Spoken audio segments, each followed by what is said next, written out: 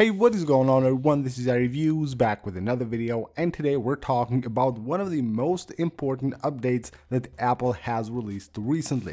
Now, this will actually save your iPhone. It is really important that you update to this software. Now, this is of course iOS 14.7. Now, you probably have heard about iOS 14.7. It's not a huge update when it comes to new features because we got a ton of those on iOS 14.6. It has just a few minor new changes and features, but it has a major bug fix that will actually save your iPhone. So let's go ahead, get into iOS 14.7 and let me show you guys what I'm talking about.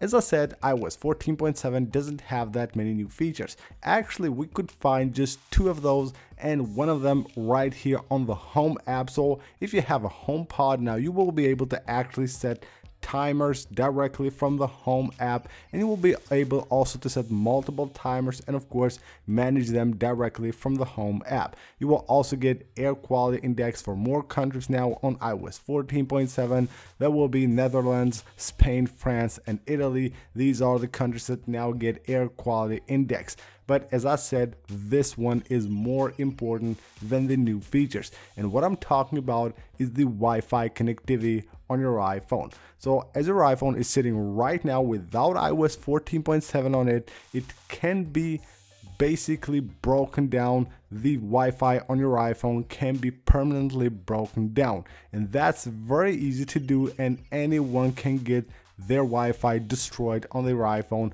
and it is really dangerous. It is very simple for someone to do that to your iPhone and multiple other iPhones. Let me show you guys here what I'm talking about. What I'm talking about here is this major bug that will permanently destroy the Wi-Fi on your iPhone. Now on Twitter, Carl Shaw, I don't know if I'm pronouncing that right, probably not, but he has basically discovered this. So if your iOS device just basically gets on a public Wi-Fi named like this, you can see the name that he has set here, it will basically just turn off the Wi-Fi and will permanently disable the Wi-Fi.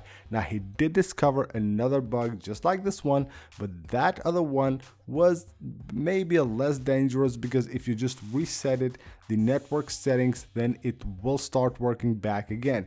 But with this one, it won't restore even after resetting the settings. So you can see right here, it says that you can permanently disable any iOS device's Wi-Fi by hosting a public Wi-Fi named just like this. So resetting network settings isn't guaranteed to restore functionality. So basically, if someone just names their Wi-Fi like this and your iPhone is in range, your Wi-Fi is gone. You can see it right here. It doesn't turn on, and you can see right here what he says. So he has tried resetting multiple times the network settings and of course rebooting the device, and it didn't work. The Wi-Fi was permanently gone. Now I'm surprised Apple didn't take any quicker action like releasing iOS 14.6.1 to fix this really quick, because this has been for a few days around. So right now you can do that with iOS 14.7, and this was fixed on the third or maybe the fourth beta of iOS 14.7.